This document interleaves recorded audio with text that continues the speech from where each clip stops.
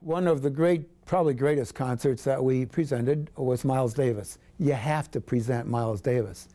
And who wouldn't want to present Miles Davis, who had been known to walk out on a stage, not like the look of something, and walk out the back door and never play a note. So again, we do a lot of holding our breath with Tri-C JazzFest. Miles came out on stage. He loved what he saw. For whatever reason, must be Cleveland audiences. And he performed a wonderful concert. And he performed, and he performed. He kept going and going. He was extending the concert. Well, we now again were getting nervous. We were initially afraid that he might just walk out and decide not to play anything.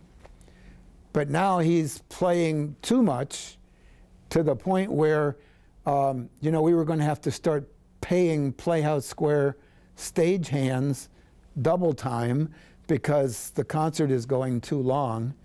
But it worked out fine, and it was a beautiful concert.